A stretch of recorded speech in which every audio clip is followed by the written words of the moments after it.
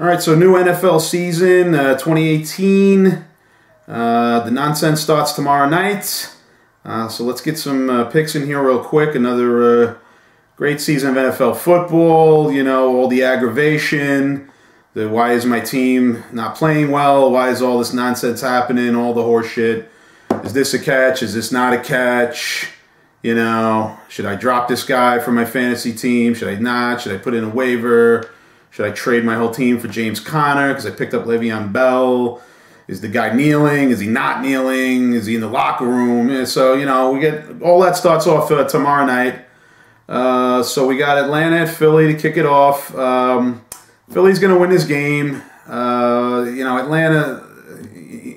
got some skill players, but this team's never winning the Super Bowl. After what they did 2 years ago, they're just going through the motions. You know, it's the kind of thing where like 50 years from now, it might be, you know, wow, remember when Atlanta could have won a Super Bowl, but they blew it. So that's where we're at with them. Philly, yeah, I think maybe one team. Well, let's see, two teams I think have actually beaten the defending champion going in to open the season since they started doing this.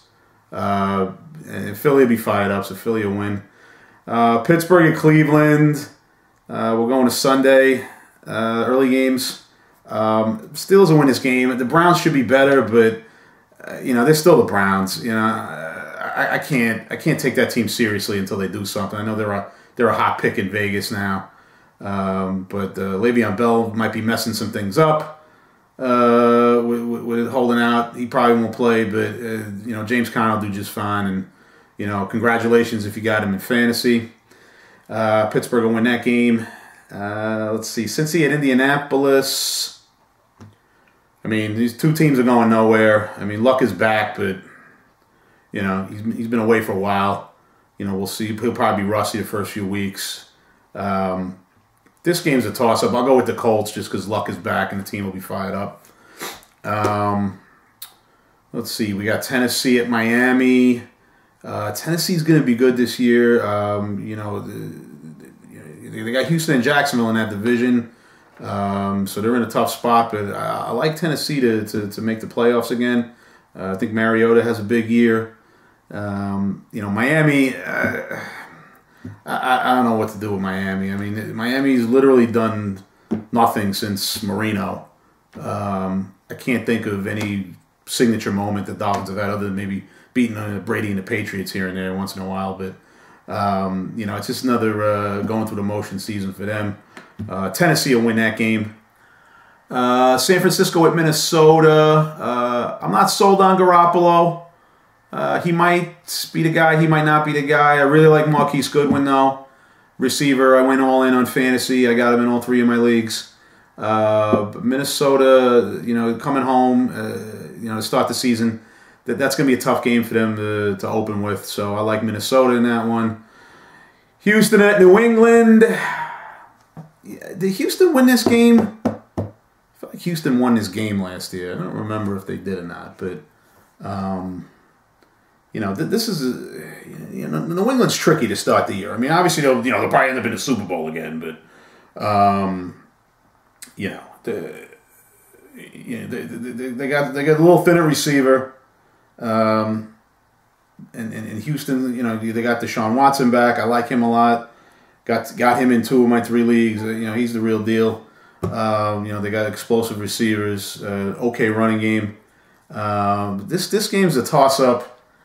I think New England probably pulls it out. I think there's a little too much hype on Houston right now. I'm trying to see did they win that game against New England last year? I felt like they did. Let's see here if it's going to tell me in here.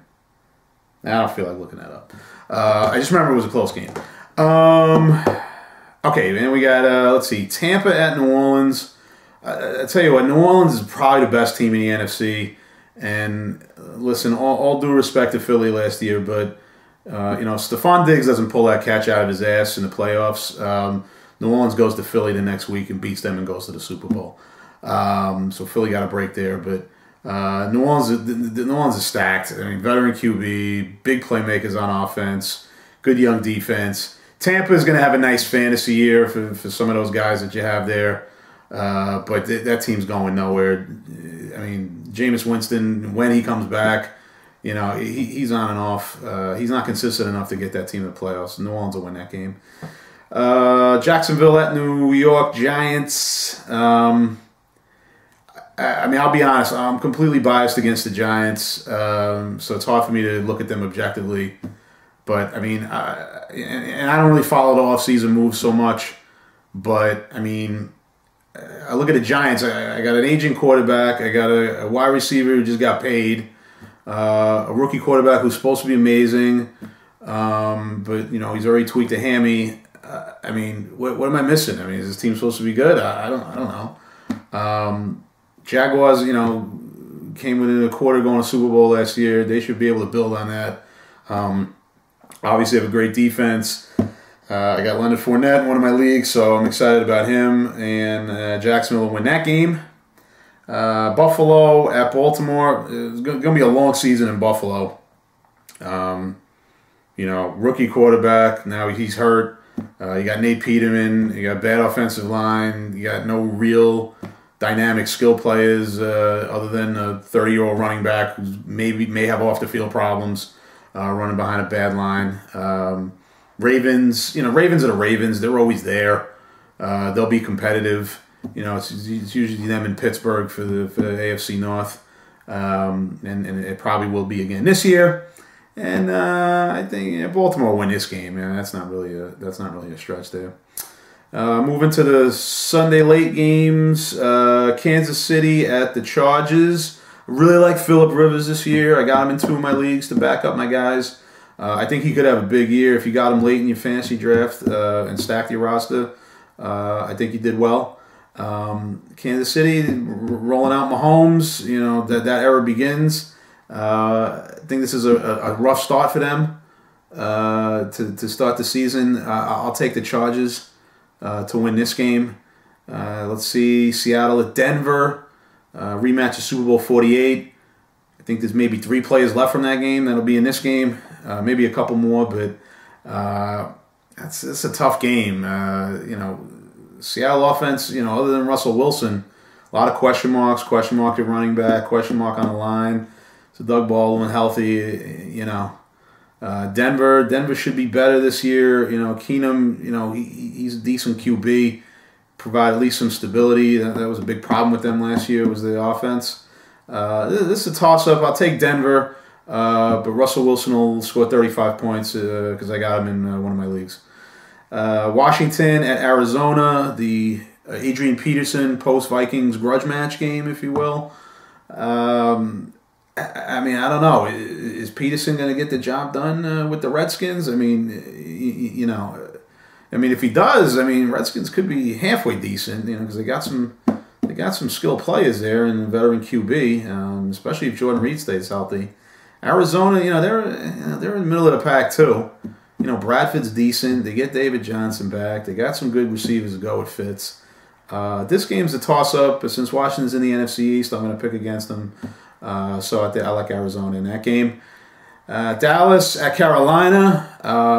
Cowboys, seems like every other year, they've been putting it together under Garrett. So, last year was kind of a flop. The Zeke suspension held, was a black cloud over that team for most of the year, even when he was in the game and was able to play. When's he going to get suspended? Is he going to get suspended? That kind of hung over them. They've moved past that. Frederick being out is a bit of a problem, but it seems like at least with Dallas's O-line, when somebody gets hurt, someone's able to step up. Carolina's a good team. They've got some big playmakers. This should be a good game. Be a nice fantasy game if you got some players. In this one, I got Zeke in one of my leagues. I don't know if I have anybody on Carolina. No, I wasn't able to get anybody significant in Carolina. But it should be a good game, but I'm a Cowboys fan, so I'm picking the Cowboys.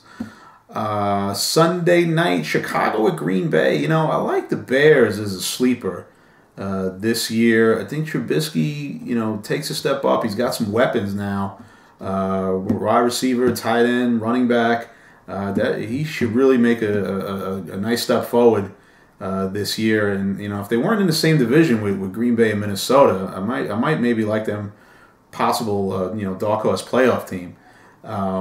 But anyway, Chicago will be a nice fantasy team for once. If you got some of the players there, I'm looking for Allen Robinson to have a big bounce back here. And but Green Bay will win this game. I mean, Aaron Rodgers. I mean, I tried to get Aaron Rodgers in all three of my leagues, and I missed out on all three. So he went way too high in all three of my league drafts. But you know what? Congratulations. Aaron Rodgers. You're getting 30 points a game. So Monday night doubleheader: the Jets at the Lions is the early one. Two teams that are, maybe they'll be good, maybe they'll bottom out. I think Stafford's hit the ceiling in Detroit. He is what he is at this point. The Jets, they're going to throw out Donald. Maybe he's the future, maybe not. A lot of question marks in this game. And really, from a fantasy perspective, I don't know who you get excited about in this game. Maybe Kenny Galladay, maybe Kerryon Johnson, but the only problem with him is they got three other running backs there. But this game's a toss-up. I'll take Detroit. And then the late one on Monday night, we got the Rams and the Raiders. Rams, I mean, they're right up there. If it weren't for New Orleans, I might say the Rams might be the best team in the NFC right now. Other than the Cowboys, of course, but they get a tough assignment there because the Raiders, they got Gruden back. Everyone's gonna be fired up. It's gonna be Monday night. Carr's looking to have a bounce back year. Amari Cooper's looking to have a bounce back year. The running game's a question mark. I'll take the Rams in this one, but that should be a fun, entertaining game. And then we'll see what happens there. So, all right, we'll talk to you on Sunday. We'll watch the Dallas game. And enjoy your football weekend, guys and gals.